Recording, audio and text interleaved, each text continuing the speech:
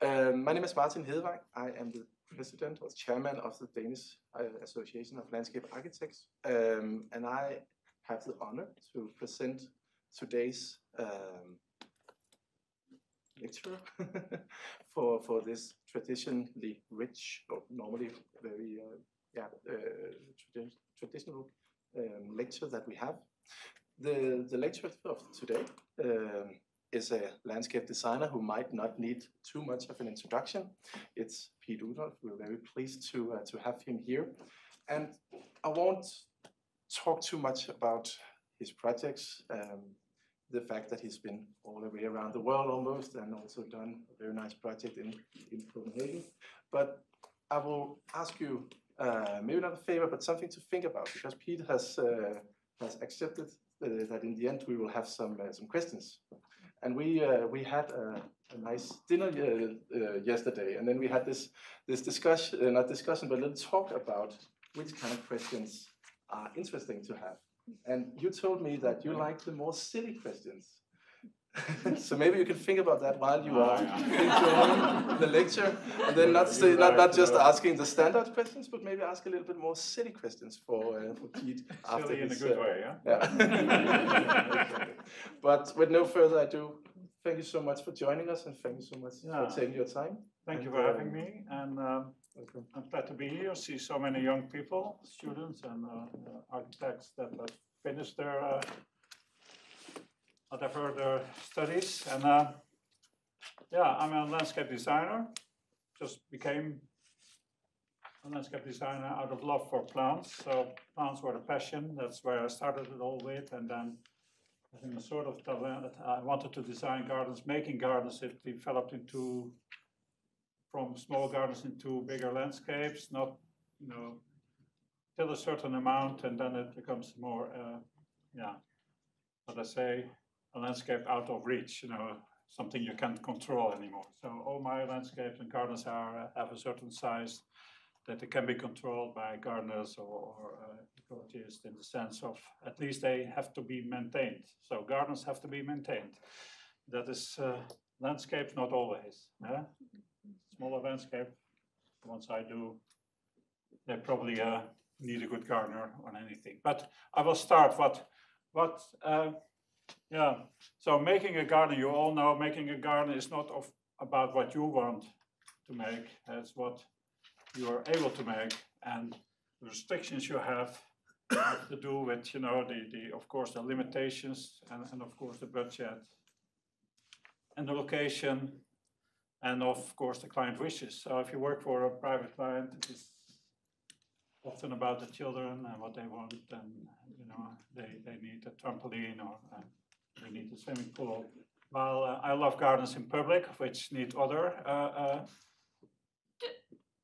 fulfill other needs, and that's not about swimming pools and not about swings, but it is about experience, and also, yeah, teaching and getting people involved in our profession.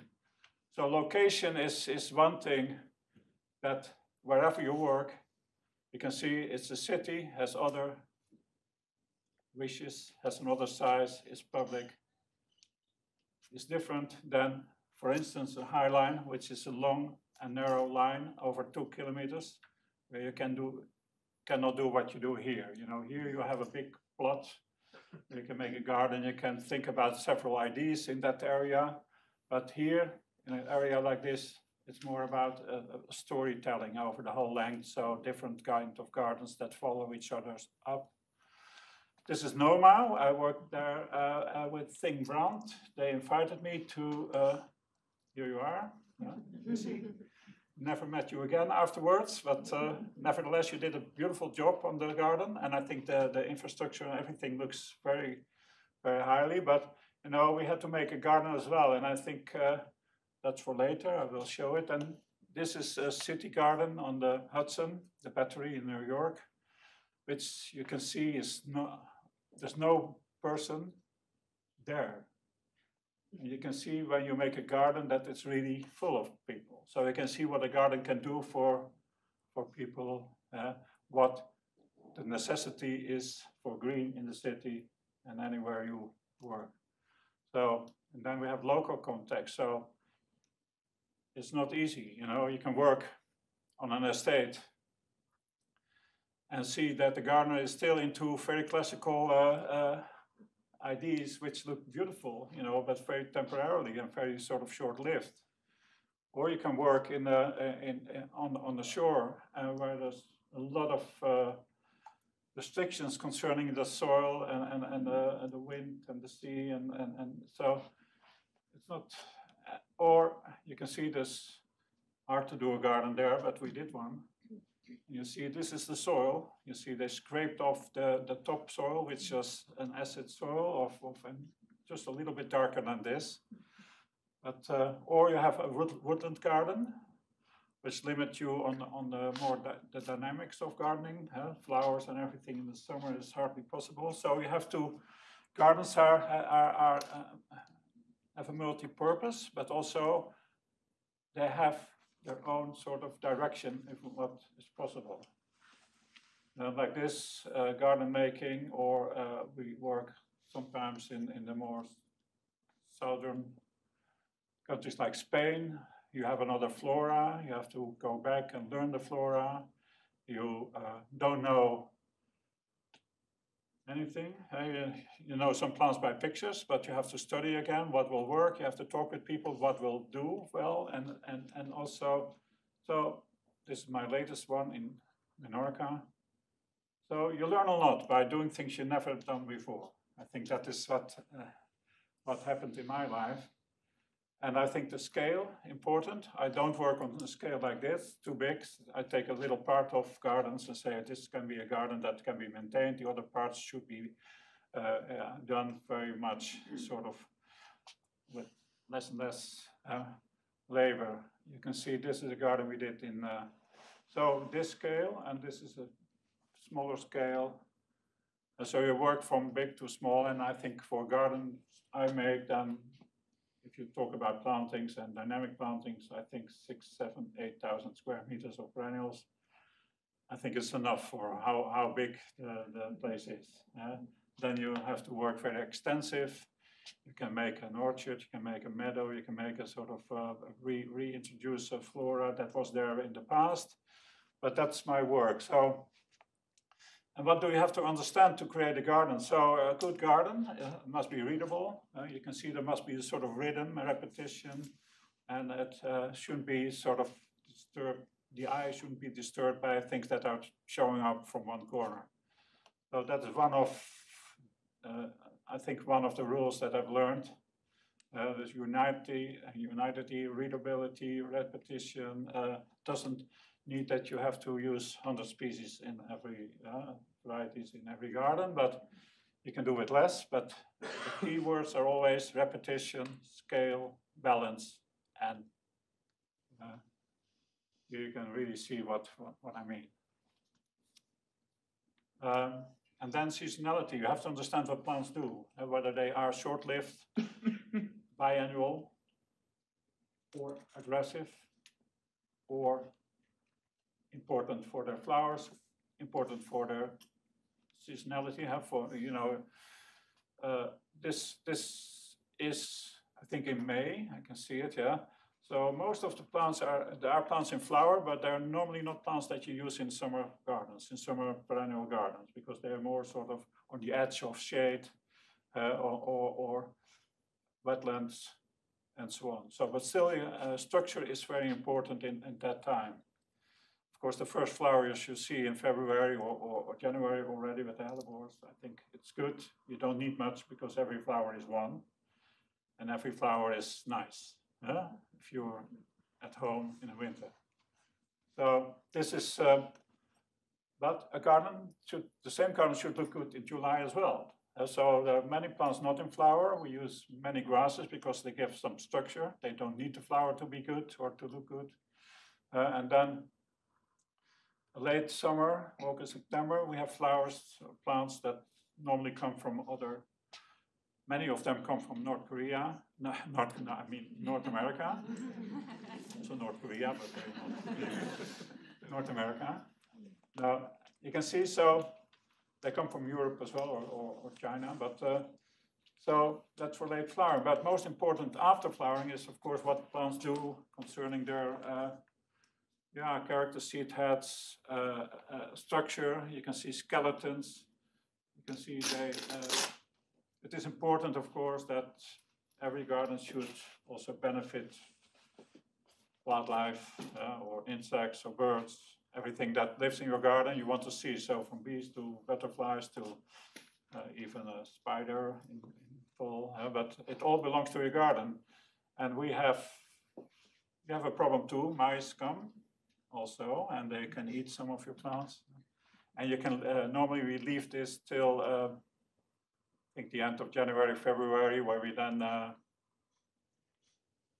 then just cut it back so that the garden can have a new start. We plant bulbs in most gardens, so that even already in January, the garden starts to get some interest by very early, late January with the snowdrops and then the crocus and so on and so on. So I think you are in this time of the year. If you look at gardens, it's still not much. If you talk about perennial flowers, so woodland flowers start to flower like Pulmonaria and I think many bulbs, Anemone nemorosa, woodland ephemerals start to flower. But that is also, and of course the hellebores, but I think it's important. Important that the use of not only flowers, but grasses give this sort of structure in a garden that creates color, which have to call color, although color is understood as something in flower, but not really. But this gives this sort of aspects in the garden that it gives, again, that rhythm, that gives the sort of the architecture of plants, in a very nice way. And I think if this is November, if I'm right, November, you don't expect flowers so much anymore. So it's about a few asters, and it's about everything that is sort of dying back to go dormant. This is January, December, January. And then after this, sometimes it's a pity that you have to cut it back, but you have to be aware that there's bulbs coming up. You don't want to step on noses of plants that come up. So that's the time we cut it all back. And that you can see how important seed heads, skeletons can be for the experience of planting. See, in doing this for so many years, you also know what plants do in this time of the year. So you know that if I take a monarda, like here, or you take a agelia, that you have this beautiful sort of seed heads or skeletons that work also like a composition. That is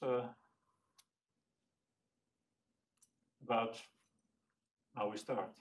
It's not about design, but it's about how you have to understand the garden before you make it, and also how you have to start from budget, client, into what you want to do. And I'm talking only about the most dynamic part of gardens, because of course we plant trees, we plant shrubs, and then I see shrubs and trees as the structure, the house of any garden or landscape. But because this working with perennials is so complex, and so it has so much to do with layering and with seasonality, with longevity, with being aggressive, non-aggressive, overruled by other plants, and growth, and how it works over time. That is good to show what you can do. This is a public garden in Rotterdam. We did 3 gardens, so I showed just a few oversights. This is one of my first public gardens in England, made in 2000, 20 years ago. Schwer-Holman, that is in a housing company that gave me a commission to do a garden, in this area where they renovated the houses, social housing area, and they paid for the maintenance and they paid for a gardener, for the plants, for the whole garden. This is 6,000 square meters of perennials. And I think this is how it looked like, so you see a difference. But we kept the path as people walked the garden. We kept the path as the people walked through it from one area to another area, and that was the basis of our of the design. And I think that you see these circles around it. Every circle has 3 or 4 different varieties, or even more. It's a combination that works from inside to outside as a sort of perennial landscape. It's the garden. It's, I think, already 10 years old, maybe older. Sometimes time goes so quick. This is a park we did 10 years, 12 years ago in Germany, Maximilian Park. You see a planting here which is based on block planting, so groups combined with each other for their looks, so that every combination is working well together. And again, that rhythm, that's a more traditional way of garden planting design, which have changed over the years. We are now more in ecological approaches, matrices, where a few plants are dominant and other plants come out. So, but that is how we start the design. So we have the layout of the groups, and then all these little dots are plants that emerge from that planting. See, so this is how I start with, putting everything on paper. And, how we set them out, so we make a grid on the drawing. We transfer the drawing on the ground, and then we just put the plants out as, of course, the calculation of the number of plants. Every plant has a certain number per square meter, and we do the sort of an average of between 7 and 9 for the average plant, the plant group. Of course, you need also good people that, if you see the plants, that some are in flower here, but most plants are not in flower, so you need people that really know what they take out of the crate. There's if we have 3 varieties of geranium, and you say, it often happens that they take the wrong one, or so you have to be very careful with who helps setting out the planting.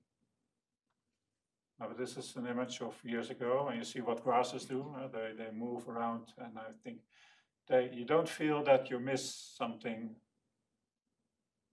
in general. And I think grasses are of course, always. This is one Miss Molinia that emerges from this lower planting.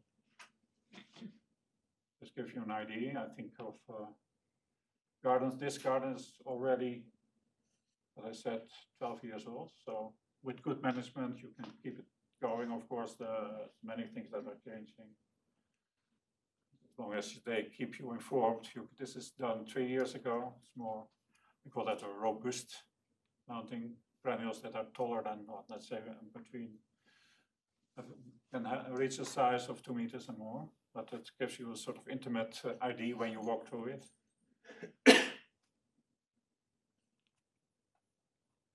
A little bit of drama. Depends on the rain, and I think that also we had some art projects that were only meant for 1 year or for a few years, and this was in the park in Germany also, not too big, but in a very classical park, and but still, you see, you wouldn't expect it, but it was paid for by the government. They could do and make a garden for public that was sort of as an artistic expression, but it's still there. So you see, this is how we mark the planting out. This is how it looks from above. Or a museum that we did in the Netherlands, and we used a lot of annuals because I think that the garden commission was done in spring, and the garden had to be open, or wasn't done in the winter. I think and it had to open in September, so or August. So many plants were sold out. I think sold out means that you can say, okay, we leave it open, but there was a opening by the king, and so we made a mix of annuals and perennials. The year after, we had to take out the annuals and just rearrange the perennials again, so it was double work, but it had to be done. But this is a museum of. But you can see a garden with annuals and perennials can also be very nice, and it's very short, of course, because they also at Noma they have a piece of the garden that is an experimental garden, which where they use dahlias and annuals and some things that they want, artichokes, sunflowers. But I think it's this will always look, even if you mix it up, because there's so much happening, and if you have the right plants, it looks good. But it is only for 1 year, and maybe if you are lucky, then some of the perennials will stay or they see them out. But then it's that we did in this garden. Also, an art project was with Peter Sumter. Was in London for 1 year. So we call that not a garden, we call that an installation.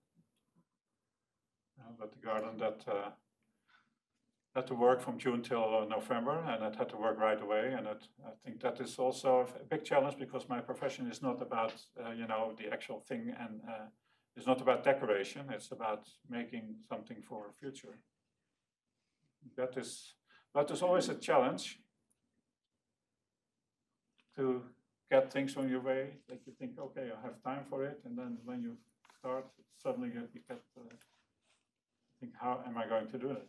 How is it going to work? But you have to believe a little bit in yourself. At the moment you say yes, afterwards you get the worries. Glory Garden. That was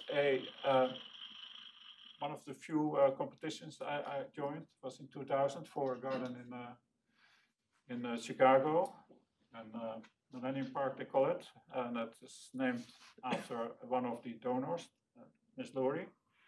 She paid for the garden, and she donated for the maintenance a big sum of money. Here we are with the garden with Roy Diblick, who grew the plants. My wife is there. And this was the concept from the landscape architects. So make a garden, again, with different, you say, garden types, concepts. A woodland garden.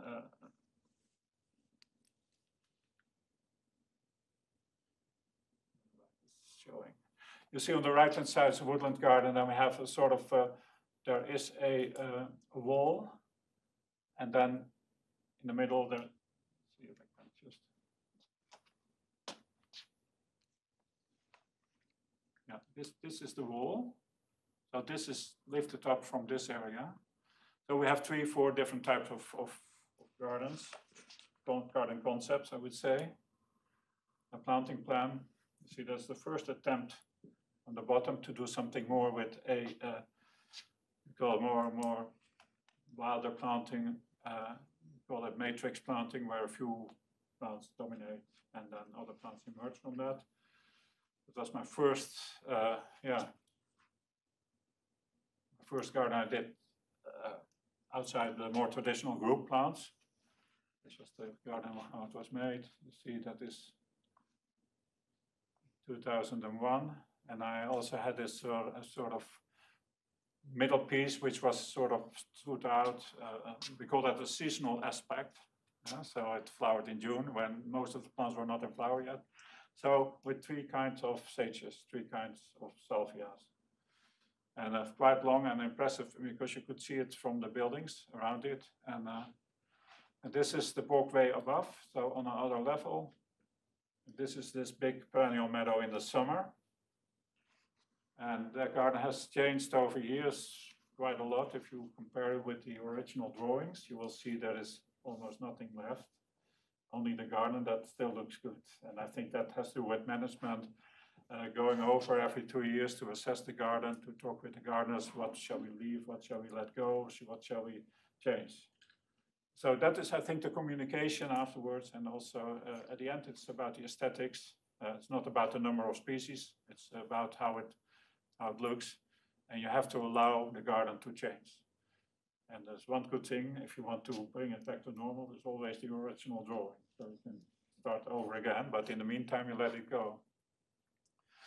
A lot of North American species we use in our own gardens here in Europe in planting design, and I think they come originally from North America, even they're wild or And I learned a lot by going in, going and see prairie restorations. So where people were just restoring prairies to the original state, and that sometimes took them 15 years or longer. And by seeding and reseeding, by mowing by mowing areas that they don't, let's say the seed could germinate, right? And so I learned a lot, and that's why I use, in the 90s, there were a lot of North American grasses introduced into Europe by a German botanist. And we were very close to many growers at that time, so we had access to many of the new species from North America, and many grasses that you probably will see more in gardens than in the past. Very useful. So not the traditional panicum, not the traditional miscanthus, but there's sporolus, there's schizagerium, many plants that are very garden worthy. And also, so that's on the wrong place. But the Highline New York, that is, I think that was a competition in 2004, where people, where the architect field operations asked me to be part of, if I could do the planting, because they were landscape architects, but they're mainly sort of built landscapes, and planting was not. And they were in the final list in the competition, and they asked me to come with them because the question was that the people of the neighborhood was more into plants than into design. So landscape was, if you ask the neighborhood people that live there, what do we want? They say plants. They don't say we want a building or we want something else. So that's why I came in, and made a book about it. The Gardens of the Highline with Rick Dark, who lives in not in New York but close by, and we became friends. And he pictured most of the Highline over the years, and I think you see. It's even, you can see that's 2.5 kilometers. And you can see there are different areas. If you look at the line over there, that is how it goes from a woodland to a grasslands to, if you can read it here. Yeah, so it's an overlook. There's a preserve garden with only natives, so we try to bring as much in as possible. Woodland, open woodland, half open woodland, wildflower field, and then the Hudson Yards, and I think a flyover. So it is really something that, you can see as a story told over a line of 2.5 kilometers. So there's different stories over one length. And I think that is worked out quite well. We started in 2009, the first part was opened. And this is how it looked in the beginning. This is the same place where we used planters for trees that needed more soil. Then the average soil depth is about 30-40 centimeters, not on the edges, but they work it up in the middle so that we have enough. Never enough, of course, but we have enough for most plants that will grow there. We put ramblers over the edge, so Schisandra and some wisteria and clematis, and so that also from the street you could see something that brought your eyes to the project. We start here with beech trees and amelange here, sort of woodland. See, over very dense. So the plants we planted there in the beginning, they disappeared. So we left over with some caryxes, with dry grasses and stand dry shade and ferns, and so the number of species reduced dramatically, but there's still enough to work. But when the trees become mature, you don't need that sort of ridgedom anymore, because it's more about the atmosphere. Winter, so it feels if you're it feels like you're in a street or somewhere, but not a normal street, of course. Or in the fall, where you'll see that, of course, that exuberant coloring. But this is the part that we just saw. See, this is how it was when we came there for the first time. It looks a little bit like Noma, but a similar sort of, a little bit bigger. This is how it looks now. Of course, all these developers jumped in. They probably had some rights also to build along the High Line because they gave away the right of the railroad. So it was an exchange, but now it's there's so much built now that is unbelievable. You see these areas with more wetland plants on the left-hand side, a sort of terraces where people can sit. This is more North American natives over a whole length, and North American moorland or wetland plants. This is how you move over that area. See, a lot of asters, North American grasses, sumac. Typical sort of wild feeling you get there. And it's still controllable, I think, in the sense that you have to keep an eye on it, and you don't mind if something appears there, as long as it fits in your, if it looks good for your eyes. Different areas with more garden-esque areas. Also ephemerals. This area is I think there's a depth of 25 centimeters of soil and gravel. You see, still, of course, in bad times they water it, you know, but we try to give as less water as necessary. But you can imagine if you make something in public and you let it go by an extreme weather circumstances, then you're lost for a whole year. So you have to make decisions that to keep it going. But you see a lot of plants in fall that overrule the other plants from summer. North American trees, North American tall grass, prairie plants like Vernonias, also snow camelinias, and then Amorpha frutescens on the right-hand side. Beautiful plant, not so much used. Fall flowering asters. And the grassland with mainly panicum and other plants, veronicastrum, helenium, baptisia. But this changes over the years. So if you were here 3 months before this picture, then it looked like the picture, the front picture of the book.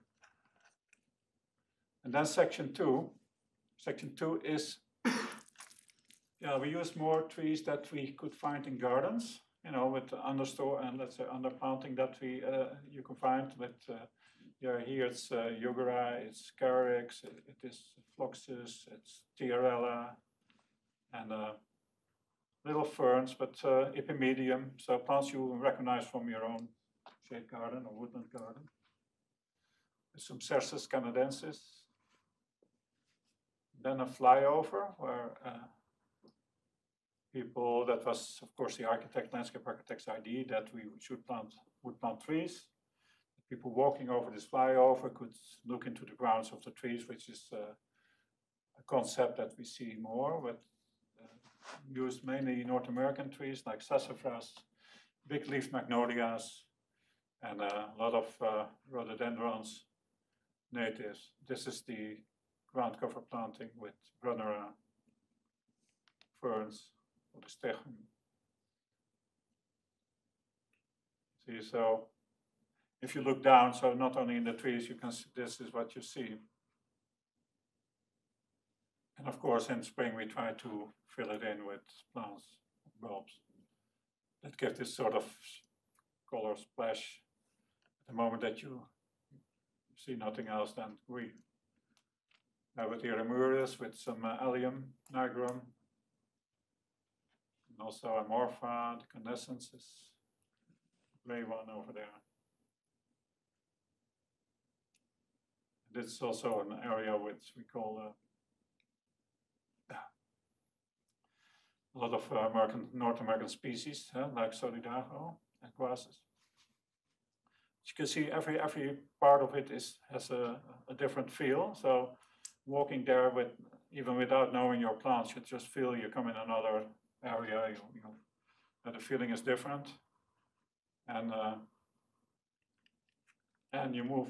It moves, so it's not that you stand still and think, okay, this plant. Oh, what is that plant? It's not about the one plant. It's about the experience of this where you walk. Section 3. Yeah, that is the we call it Hudson overlook. They kept that wild for the moment, so you have an overlook over the Hudson, and on the right-hand side is how the highland was when they found it and when they started. And it's one of the very old pictures. And then it's a sort of appendix that goes to the right, which has just finished, I think 3 years ago, with many trees, elevated artworks. You see that is under, but it has changed so much with all the buildings that surround that area, so it's more like a canyon now than like a sort of, in the past you had only the old buildings. You had an overlook everywhere you could look, was either a parking place or there was the other side of the road that hard to see anymore.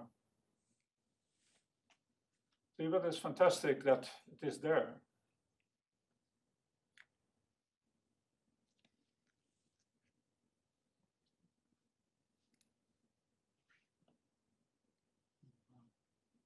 Nice, they've, over the whole line, they kept all these elements of the spurs and everything that you could find back, and they're placed in the same direction they were before they started this.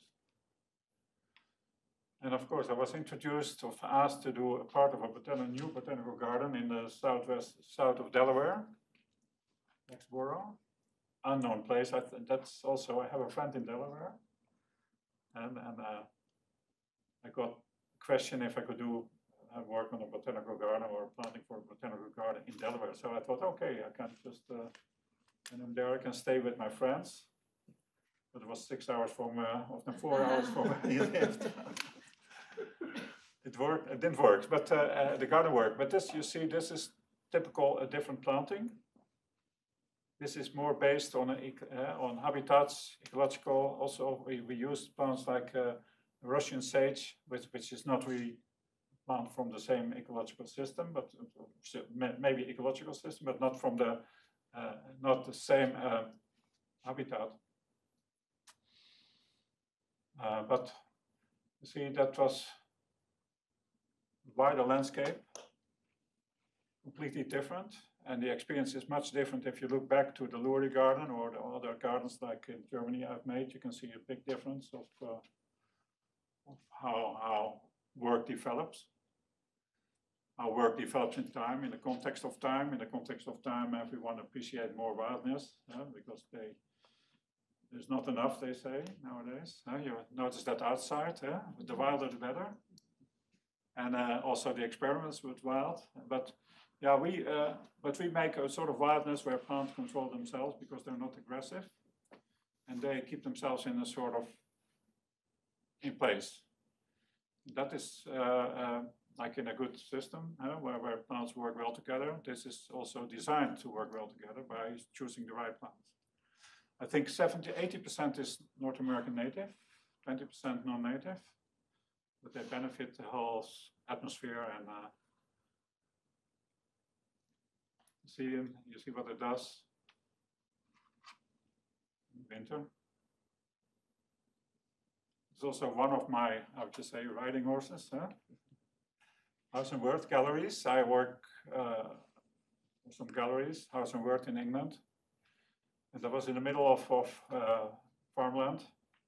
They bought a derelict farmhouse. You would imagine if you come there for the first time that you see that really also people like them must have the courage to see sort of possibilities to create a gallery that becomes world famous. That is, they renovated it, so it's also a matter of money to make it work. But this is how it looked. So they introduced a lot of art there, and I think they represent a lot of artists, well-known artists, famous artists, and non-famous artists. But it's a nice house to be part of. So I was asked to do all the planting, but the only planting there was to do on this property. They wanted to use the field for markets. So I only did this entrance planting and a small courtyard planting. And that was sort of, yeah, in my opinion, should have a different atmosphere. So the plants different than this area, which is about approximately the whole area 6,000 square meters. The planting maybe 3,000 if you take off the path. So you see, there's also again here on the side we have plants that are tall. Let's say between 1 meter and 250, and so to embrace this middle garden. This part is a pond, and then we have a piece of wetland, block planting on this side, and then this we call a matrix planting, so dominated by sporobelus, particular grass. Sketching sort of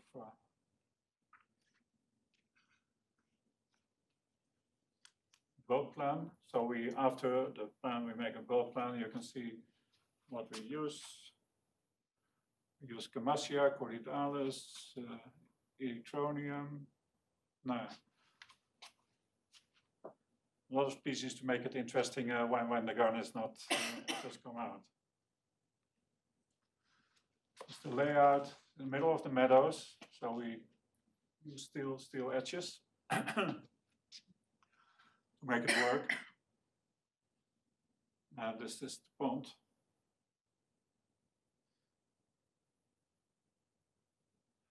This is sort of so-called wetland. It's not really wetland, but it's a different type of planting where we put a lot of plants that remind you of sort of wetland. The middle piece. Even if we use block planting, we also spread plants,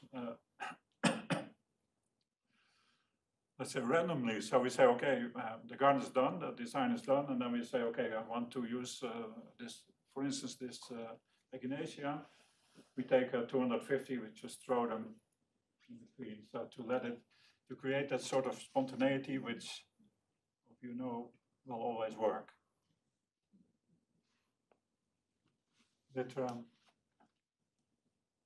It's one of the Serpentine gallery artworks that they put in the back of the garden as a backdrop.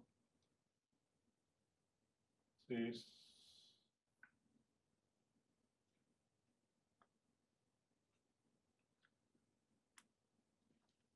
You see what grasses do, huh? It's always, I think, nice to see that flowers are don't have to be dominant, they're present, but not dominant.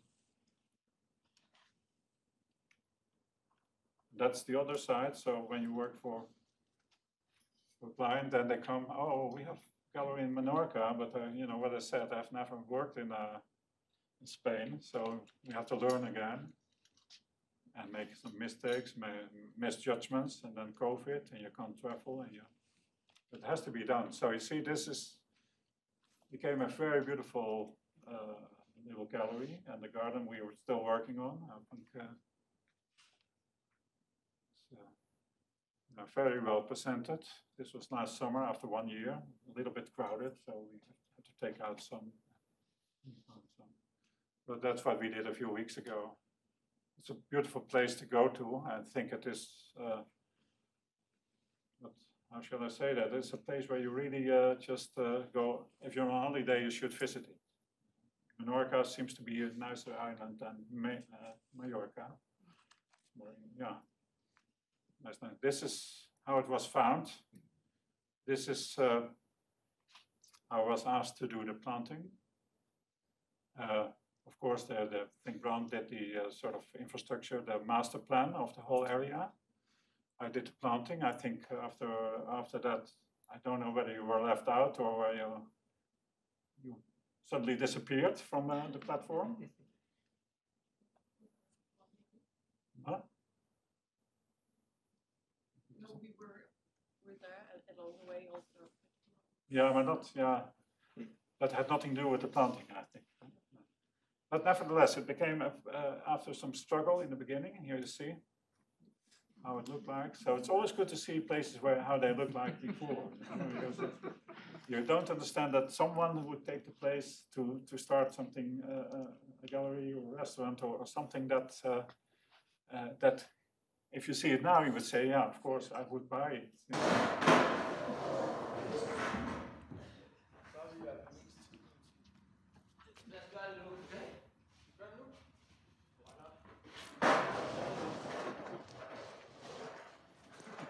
That's what happens all the time.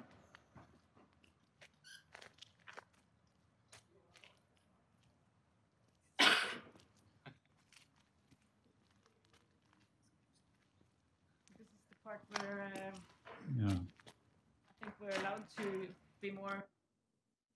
It's enough, but this was, it's a straight path. On the right-hand side, the soil is very undeep, and still we could plant it, I think, and it works. I was a little bit afraid whether it would work or not, but this was planting time. And this was the experimental part of the kitchen part, where they, in fact, we gave a sort of a little plan in the beginning to start, and they filled it in during the summer with ideas they had themselves. And first year with they planted the kale, and then the dahlias came from us, and so altogether was quite surprising. And then they hung up the dahlia bulbs, and everyone thought, okay, they will never come back, but they grew back the next summer. We planted. They still have them. But this is the garden, so everyone is happy. Everybody. You can see that. I was shortly yesterday, and there's, of course, it's all in the beginning, so everything is cut back, and it looked like nothing. But that, this is what it will become in the summer. And I think if you work together, what I said, it's always good to work on projects that are beautiful. Where also the place is beautiful, or the whatever gallery house. And I like public because then you can share it with other people. I think private is something you do sometimes, but also regret sometimes, because you never can show it, especially today. In the past, it was easy to take pictures and say, oh, we're going to use them, but today it's quite complicated to use people's private. These are not taken by, these are taken by the gardeners. I couldn't come there for a long time, but you see, it looks beautiful, and I think also for people that come there to taste and to dine, and I think that is a surprise. They're very happy with the garden.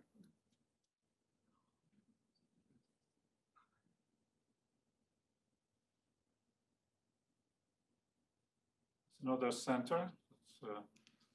It's Suffolk. It's a center for daycare of people that, it's a hospital for cancer treatment. It's daycare for persons and people, so we did that with approaches a few years ago. Nice, colorful building. Small garden, by the way. You can see that. Yes.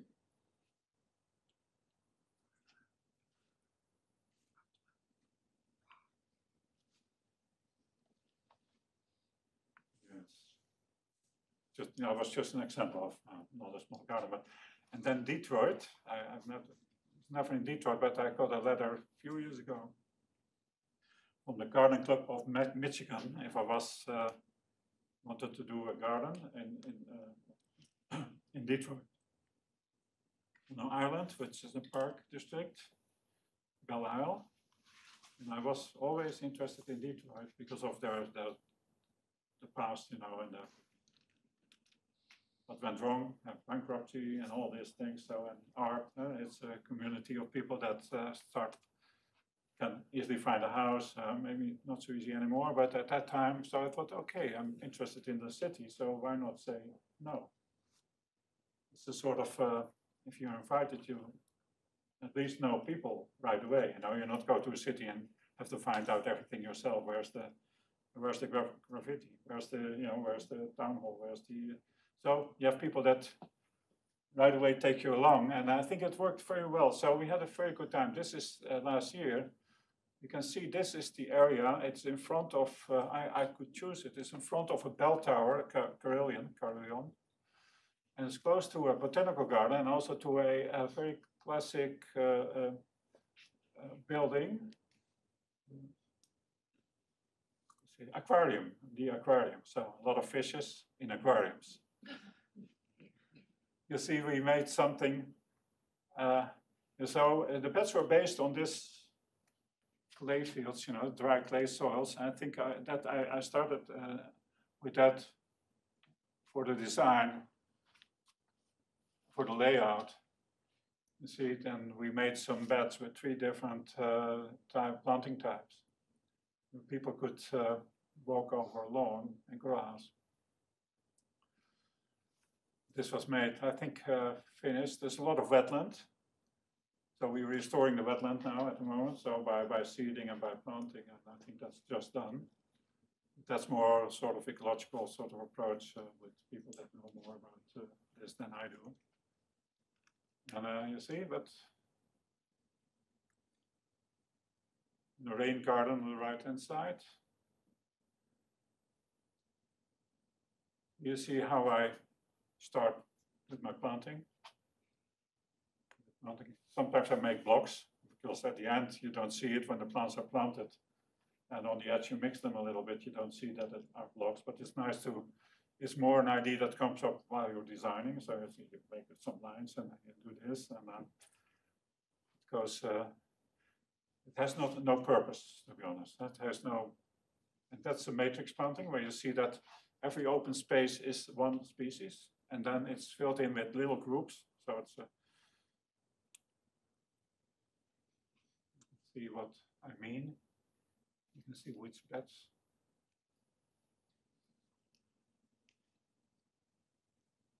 Understandable? Yeah. So I go through this as this was last year. So after 1 season, and then I have Vitra Campus in Weil am Rhein. I think it's the last project I'm going to show you. I think this project was asked to by the chairman of Vitra if we could do a garden at their properties. There's a campus where many famous architects have built a house, very early Gary's and a sauna. So you see all these old buildings, and I think, yeah, okay. So, but plants, there were no plants, only cherry trees. So the whole area was just filled in artwork, French artist, and then you see the building, and I chose that because it was in front of this Herzog du Meron sort of big house. And again, you can see that we have ABC. ABC means 3 different planting concepts. You can see block planting, that showed again, that is mainly the Bs are all lower, let's say medium height, so 120, 140. Then you have C, that's all robust, that's all from 1 to 250, also in the back. And a big, huge hedge that covers that area. Sitting mounts, this is a matrix, you know, all this little variety of plants in the middle of one species, which is Spodobolus. This is, you see A, BC. That's lines. I think I like to do an infrastructure, or say a master plan, where people walk through the plants instead of along the plants. So I try to make a movement through the plants that you really experience it. So straight lines focus you to the end. So always the lines are curved so that you have to bend and come into a new perspective wherever you are. I think that is one of my attitudes to planting design, not maybe around the house you can make it geometrical or straight or whatever, but I think for just the planting on itself, it's nice when people can walk through it and just go from one side to the other side. So it feels if you're there 3 times longer than you normally would be. This is how we transfer plants on the ground. Just after, you can see there's a sort of rhythm, there's a sort of balance over the whole area, even though the middle areas are different from the side areas.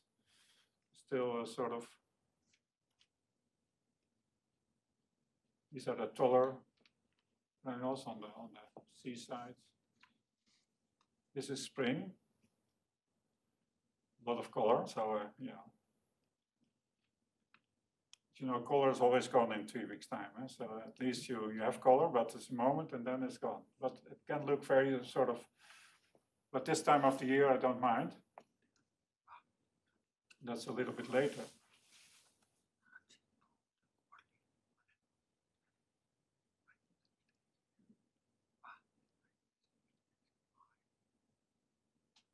Now you can see how it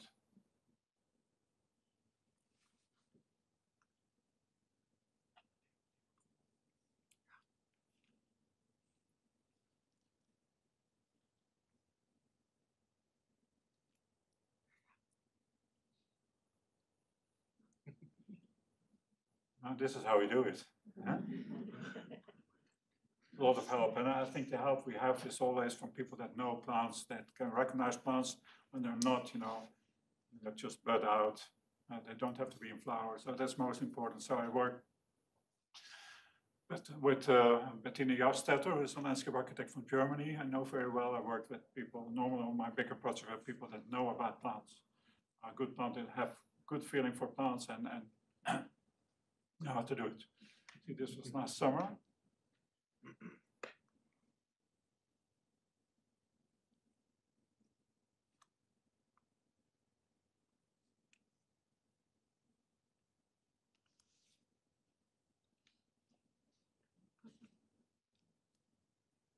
That's around the building. It's a different, again, another planting type with a lot of Cecilia. No trees.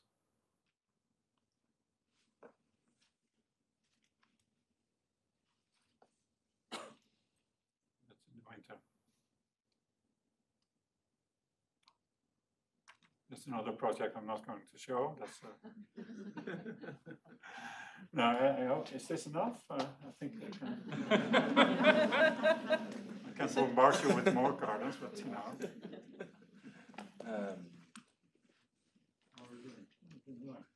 Pretty good, yeah, I think.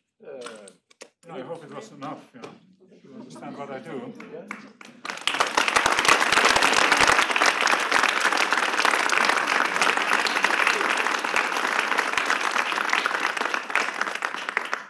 But I think if you are all right with it, people have any, we can take a couple of questions from the room. Yeah. Is there anyone who have any good question? Good questions, not necessarily silly. Yes. Yeah. We have one here in front. Yeah, where I come from, it's a good one, and I'm interested in knowing a little bit about. I mean, what I find difficult to do plantings is always the mixture. How many plants of one species next to the other one? You talked about your block plantings and your matrix plantings. Yeah. Within a block planting, when you do those, would you scale them up and down according to the actual size of the? No, yeah, it has to do with, but you know, if you have depends on how big the garden is, the border is of where you're planting. So on a larger scale, we make them from 2 meters till 5 by 4 or something, you know, every group. So that's what we do. Depends on the scale. So, but I think 5 by 4 is small when you have a large area. So, and in the matrix, we just you can make a matrix which is 30% one species, also 50% one species. It depends on your idea at that moment. But first, I start with make a matrix planting. I start with a canvas that's open. I first make a list of all the plants I want to use, and then I plop them in, sort of not random, but with thinking. And then I see what is left, and that's I fill in with just with one species. But sometimes it's less in that sort of overall dominating grass or perennial. Sometimes it's more. It depends on the day you're working on it. Inspiration. Is that an answer for that question? Yes, Yeah. that's fine. Yeah, there's another one down here. Yeah. I work with climate adaptation projects, but using more nature-based solutions. And you mentioned you were working with wetlands, so I was questioning in the future where we have more rain or more like sea level rise, and I guess the use of more water-based planting or water-based vegetation will become more important in the future. No, we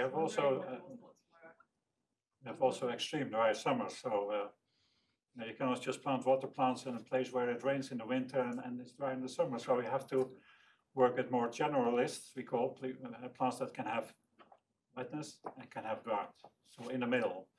But we work on a garden scale, so you always have to help the plants when necessary. But we try to avoid too much water, so we try to find plants that grow well with not too much sorrow, care.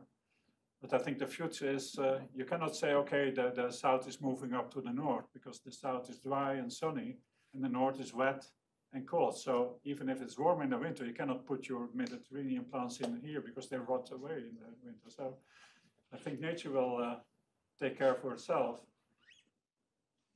without our help. And I think gardens, we have to see the possibilities of how we can make it easier to maintain. How can we make it easier? We also need I say gardens is not about natives or non-natives. The garden is about what will work well and also what will benefit the other. So it's about aesthetics first, because the garden around your house, if you see ideas here, I see it as an experiment that will work or not work, but at least you can do it, because I think it's also, you have to push things in one direction, the other direction have to make, to think right what will work. And that doesn't change by year. We have this extreme rainfall, but also extreme droughts in the same place. So you cannot use the same plants. So we have to react. You cannot, what I said, plants from the Mediterranean, you cannot bring them to Belgium because they won't grow there. Not so easy. Not in general, I mean. Any other questions from over here? Thank you for the lecture. Yeah. I'm interested a bit in the aspect of native exotics. Yeah, what is an exotic? There's a lot of plants from North America. Generally, there's a mega trend. At least one would claim in Denmark there's a trend of natives. So have you made in your project this idea about only using natives, and how do you think about the balancing and using of exotics, maybe on a gradient from the rural to the urban in terms of context? What is an exotic? Is that everyone that is our community not comes from Denmark is an exotic? Yeah, okay. Then if we talk about the plant world, I think around in our farmland, of course, many species disappeared. And I wouldn't plant garden plants in that, in that area. We make gardens, where gardens is an enclosed area where you make something beauty, something to teach, something to show people. Also, in my case, it's also an expression of your own sort of mind, that you want to share the beauty you can make for other people to learn from or to at least experience. I think then it's more not about native or non-native, it's about aggressive or non-aggressive. So if plants behave, and look good and work beneficial to the other plant and attract wildlife, attract bees, butterflies, everything like the other plant, the native plant does, then with non-natives you can extend your seasons, because most of the non-natives flower later. The plants from North America, they flower mostly summer, July, September, and so on. So that's why I think for gardens they are important for the whole garden experience as gardeners. But I'm not talking about ecology, landscape in the sense of nature. First, we don't have nature anymore, you know that, it's all made. And we made it wrong because there's less species left. But I would say if you work in the bigger landscape, you should bring it back to more species, but that is also difficult issue, you know, because you need money to do that. You need ecologists that guide it. So of course, I'm in favor of all these things that make the world better. But yeah, by showing gardens, makes probably a little bit of the world better, but cannot create a new world. Is that enough for you? Or? Thank you. There's one, maybe last question from the front row. Yeah. I suppose when you do a garden, you deliver a maintenance plan afterwards. No. No. I need a good gardener. Would you ask this gardener to, let's say, in addition to Anders' question, would you allow for any migrant species from the outside to interfere, or in a good way that could be with your plantings? Most gardens that I make change over time, so things come in, come out of and I wiped out, you know, but very slowly, and the process is so slowly that you need to be a good gardener to have an eye for that. But I don't mind if there's sort of whatever plant blows in, which is nice, as long as it works well with the other plants. We have that, it happens, you know, but for me, it's more about the experience than the aesthetics, you know, in smaller areas that people that come there as a landscape architect or a designer, or even if you come there because you don't have a garden at home, it's good to see things that you probably haven't seen before or have seen in a different context. So in that sense, I think I'm very open for all what happens, but into the right direction, sort of. Not that you do something without thinking or do something without thinking about what will happen after, you know. I've made so many mistakes in my life by putting the wrong plants in. Many is, of course, every time you do something that you not really regret, but could have done better. We have used plants that are aggressive, and we have to pull them out again. We have used plants that did live longer than 2 years, so we had to replace them. But when you work in public space, you learn quickly what works.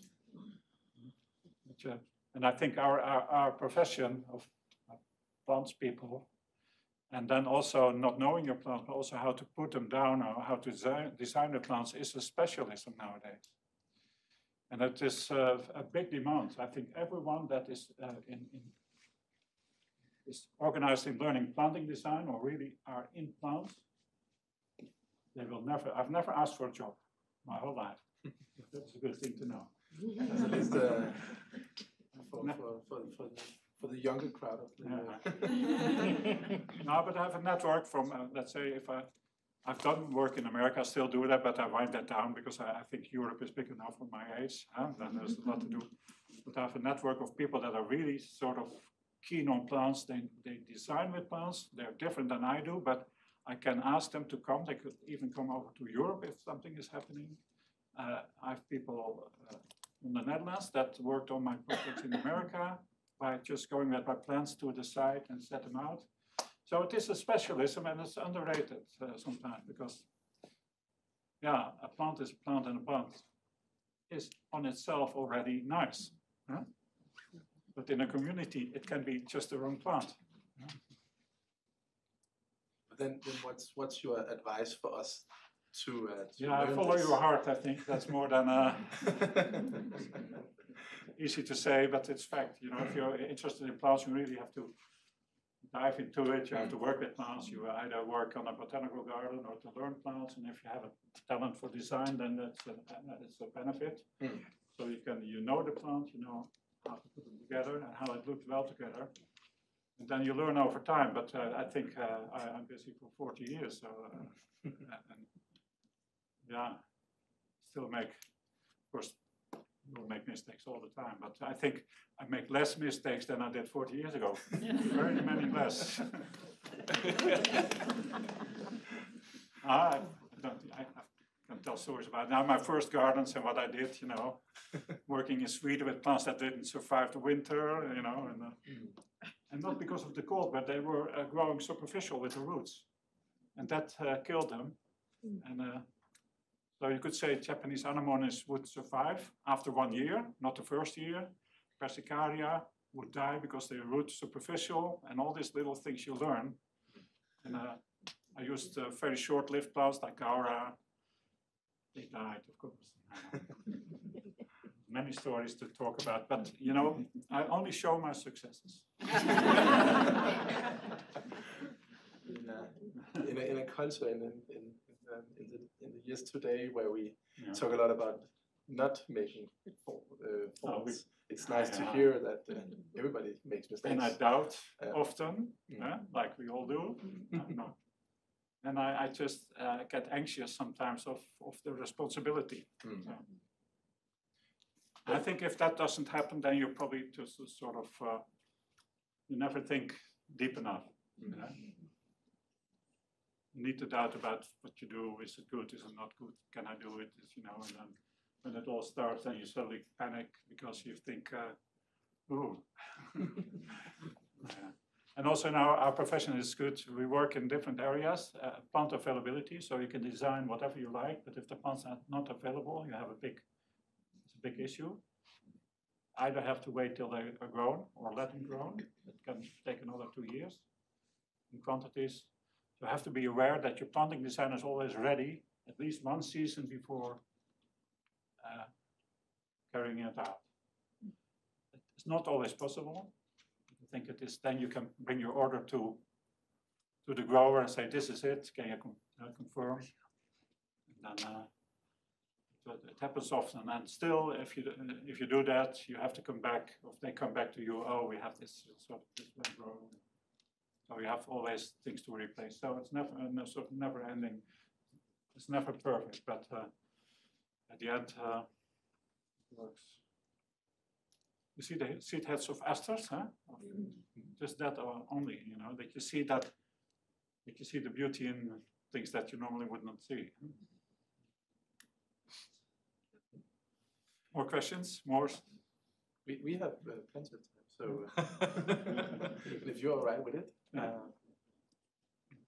Are you there when they do the planting? I try to be there on the right moment. So we set them out. So that takes 2-3 days, and then come over and I just adjust a little bit if necessary, or see if I did right.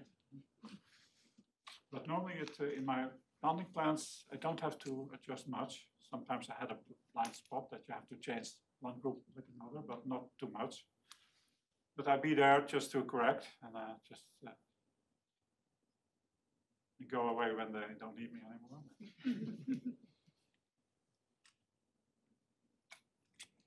No, but maintenance is about good gardeners and the right people. To find them is not easy. You have your own garden, right? A quite big garden. Yeah, not. But we made it easier for ourselves. Yeah. It used to be open for the public. No. Or you used to show. Not used, but we have now so much to show that we can send people. Not anymore. Yeah. No. You don't have to leave the country anymore. No. No, you can do that. So, but now it's because when you open your garden, you have an agenda. You know, then on Tuesday, a group so and so will come. On Thursday, a bus will come. So it is more that you want more private time. When you get older, you want a little bit more private time, or not?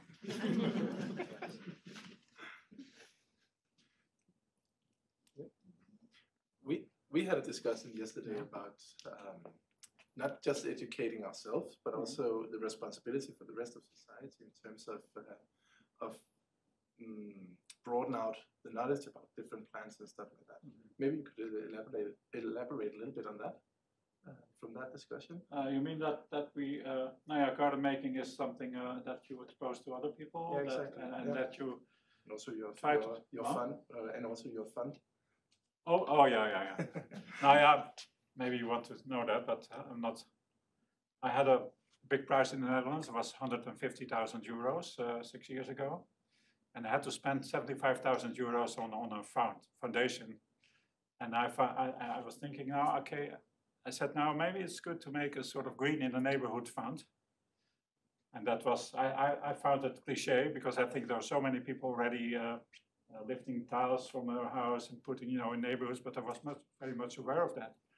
And they could get a little sum of money to buy tools or plants to do it. And I think, yeah, every year is still happening. So one group of people wants a fence around a little plot where a developer wants to build a house in 5 years' time, and the other people want to do something in the street, and so it helps. So that's one thing that I wanted to do. You know, I want to share things, and I also want to also show that I'm not only sort of for this sort of posh gardens, but I like any initiative from people living in communities or neighborhoods or cities, and I encourage that.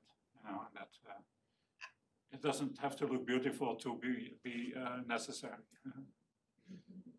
It could be a vegetable garden, it could be a plant garden, it could be a sort of small nursery that provides a neighborhood with plants. But that's what we did, and we almost run out of money. But you know, who wants to donate? No, but that's good. But we try to do more than just these kinds of things.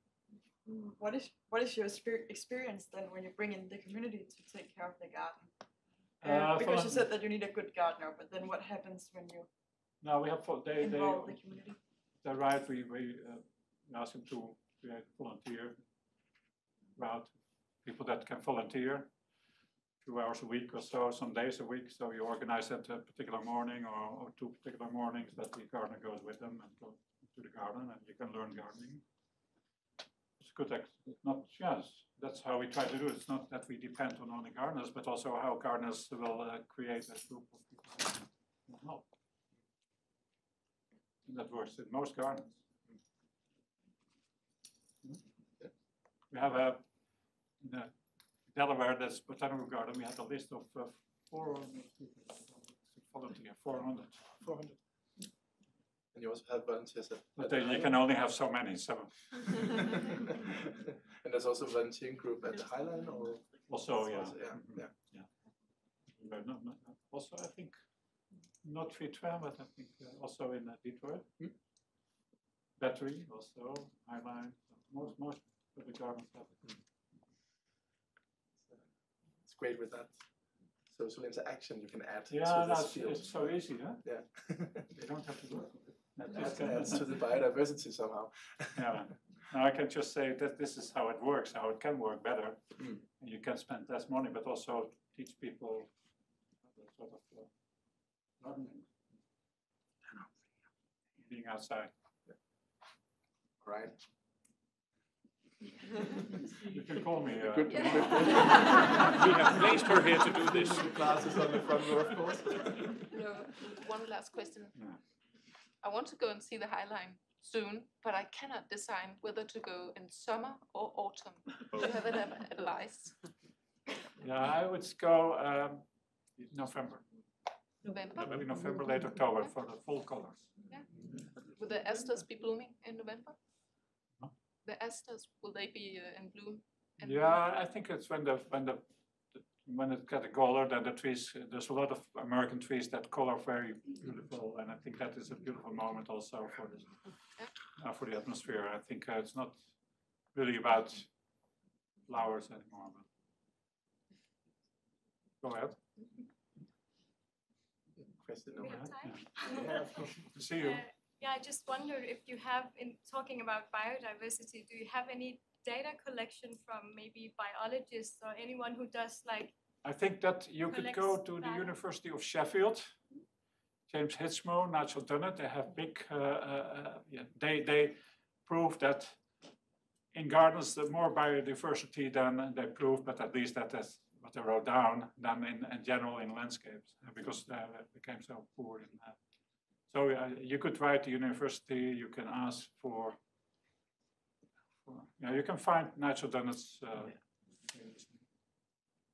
We were actually lucky enough to have Nigel here a couple of years back doing a lecture as well. Yeah. Maybe it's all right. Yeah, one more thing that I work now with James Hitchmo on what like Tom Stewart-Smith does on this sort of perennial wetland, or perennial meadows. So that's planting in plugs and seeding. And then, of course, you have to let it go. with good management in the first years. So planting in a layer of sand of 8 centimeters or 10 centimeters and just seed among it, keep it wet till everything comes up. There's also a new development on larger areas where you try to avoid. One thing, you cannot bring it back, you know, with maintenance. It has to develop itself, but it can be beautiful as well. So there's so many gradients nowadays to create a garden or so, an area for yourself. Yeah.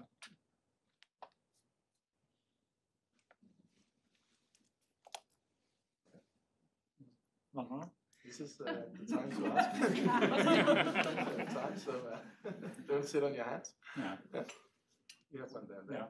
There were these meadows that a lot of the Danish farmers, they cut out that's facing the river because they find these things ugly, but ecologically they have a very important function. So how do we make like nature that's ecologically beneficial beautiful as opposed to what we think is? Ecological beautiful can also be beautiful. Huh? Something ugly can also be beneficial. Huh? Yeah. But you know, how can you make people aware of that? Yeah. It's not my task. I can only show what I do, and I can agree what you say. But it's other people to jump into that, you know. I think there should be a management, you know, in meadows, of course, but you can make them richer and so, but we're too rich already in sort of nutritions over the years, so that's why they became poorer. True, huh? So you have to, it's a mind change. And of course the government, they talk a lot about doing things, but I don't know if they do really put money in it, do they? Yeah, they gave farmers money to do an edge on their land, to create some sunflowers and other things to attract. That's not really ecological, don't you think? No? Is that true? Also here? Yeah, getting better. It's getting better? Yeah. No, I mean, you know, everything better is good. We are undergoing you're coming from being a very, very highly agricultural country. Yeah. There's a slow movement to put in more natural parks. Yeah, no, that's good. Yeah, I think I don't know how we have that at the moment, not so much. I think there's so many farmers that get the money but don't do it, you know. There's still mowed hedge, you know, on the outside. And that's, of course, you have to pay a fine, but they never control it. No.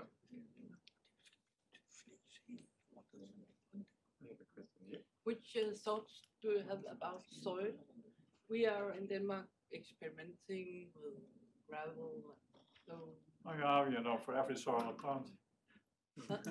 But it's more about drainage and I think nutrition. I think, in fact, if a soil drains well, and I think it doesn't need to be so fertile. I think there's enough variety. I think our soil brings variety, and variety in soil brings variety in planting. But I think drainage is one of the key things for a good planting. And gravel is very good in draining. But do you have a method when you are preparing? No, we look at the soil, but I think I'm not. You take soil samples, of course, and we take care of the drainage. And I think we try to make things run off always, you know. More technical thing that you know that if you don't drain well, then the plants get drowned. Not a good question, not a good answer. Or? In the older day, we always described 30 centimeter soil, but now we are. Oh, you mean okay? Yeah. Now, yeah, we of course you still need. Maybe we can use more gravel or more stone. Yeah, but you still need, you know. If you have gravel only 10 centimeters, not the thing will germinate, but will die after one day of sunshine. You know, so we need some under the gravel. Need to be something, a sort of package of soil where plants can grow in too, under the gravel. But we need. There's a lot of gravel used nowadays. You know, as a topsoil, as a top. And also, yeah, it depends on where you are. If you're in a very wet area, the gravel will drain into your soil and it becomes messy. And so it's not always the right people. If you hear about gravel, you think you can put it anywhere to make it look good, or at least. But I think you can also you can use another mulch like bark or bark chips, small bark chips, anything of there's so many. This beetroot mulch. I saw there was mulch bracken of that fern, you know, this woodland, that big fern. They compost that. It's a very good compost or mulch. I think you don't necessarily have to put gravel everywhere, you know. Maybe in drier gardens, but Mediterranean gardens, dry gardens.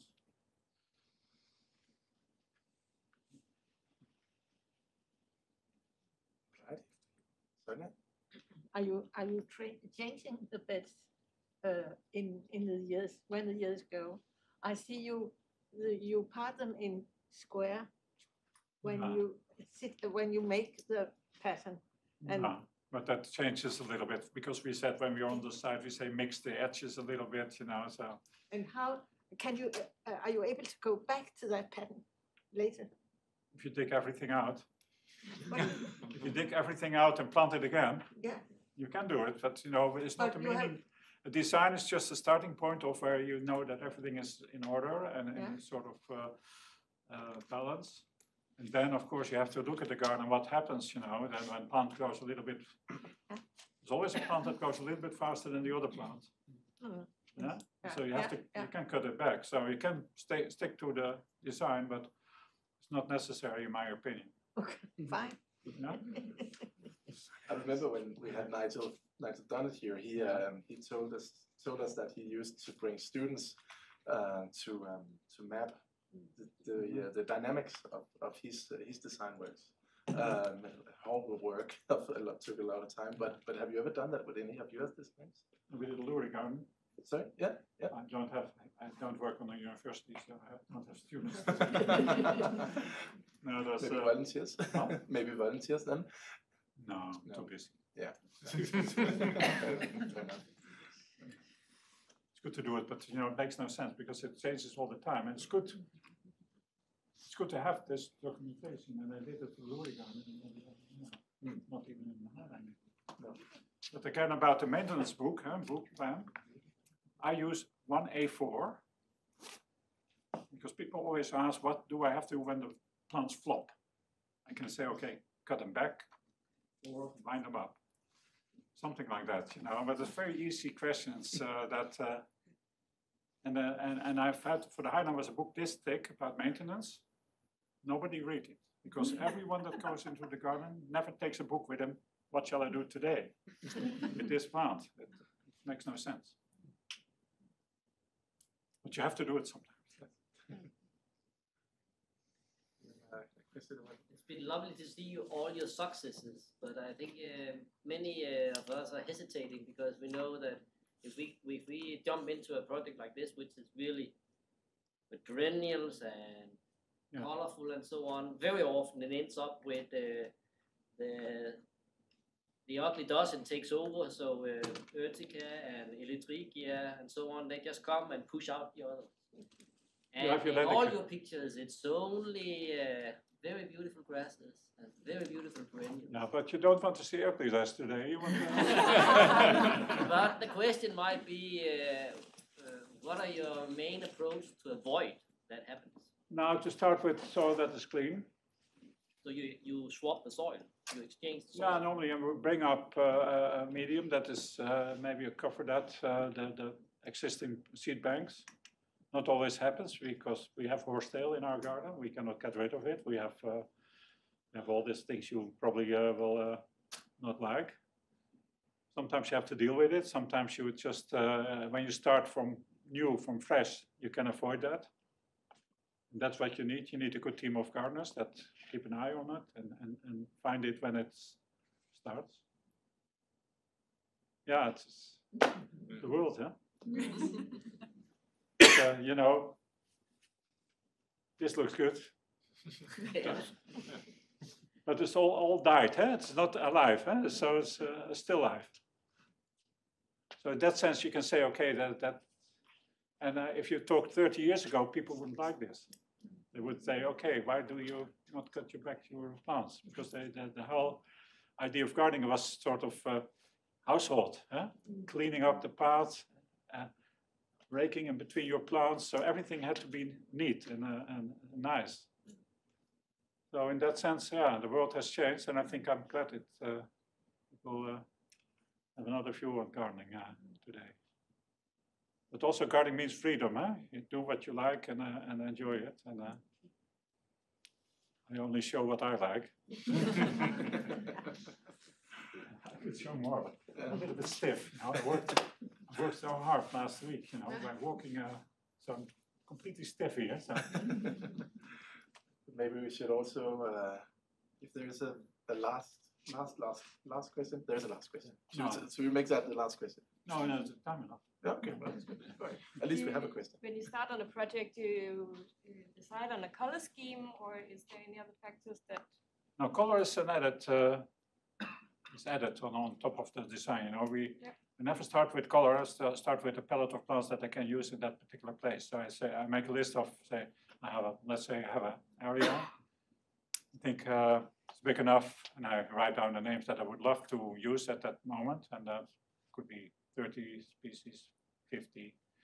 And I see it as a palette, so I pick one, and then start to dot that down, and then take the other one. So it's like dotting from top to bottom. Sometimes you start with all the grasses so that they are on a different, on the right sort of distance from each other. And then you could start, to make it easy, with the early flowering plants to dot them in the system, and then with the late flowering, and then in the middle where everything flowers, you can do that at last. Easy. If you say so. I think John has a question. Yeah. I say thank you to you, Peter, because I've been inspired by you for, yes, at least 25 years. Yeah, thank you. That was the first time I visited your garden and your small nursery. Yeah. And one thing there, when you have the nursery, you also use the plant, the material, how it grows, how it expands, or die. Now we learned a lot by, we had to collect seed. Yeah. In particular time, some seeds you have to collect when it's not ripe. Like Scutularia, you have to just move the plant to see it. Other plants like geranium that springs away, you have to know, you learn to know your plants by the roots, because you divide them. You know that an aster looks like this, and whatever, Veronica looks like that. And so you learn a lot. On the other hand, a nursery is a system of watering and so that you don't know what it does in the field. So you can be surprised what the plant does when you plant it out. But at least you learn to know your plants, you learn to know when to sow it, when to divide it, how to propagate it. So flocks you can only do from cuttings, or from root cuttings, or from cuttings, side cuttings. Some plants you cannot do. Yes, that's right. And one thing more, you have also written and been in 2 or 3 books, at least. 10 books. 10 books, yes. I don't have them all. Some of them. And I didn't write them because I cannot write. How you combine it. And you have surprised me several times because, yes, I know a little bit of it, all of perennials, but not all, and we are not finding all here in Denmark. But so if you ask for them, you can have them. They will take them down. The internet ranks a lot of plants when you're a gardener. You can find a lot on the internet. I think but that's what we noticed. The world is smaller concerning finding plants. And of course, what I always noticed when we made our first book, Dream Plants, the new generation of garden plants, was in the 90s. And I was showing those plants in a lecture. I said, well, why do you show these plants? We cannot get them. I say, but if I don't show them, we will never get them. We will never ask for them. So you have to start somewhere in the middle of starting a process of people try to find them. Yes. That is just do that.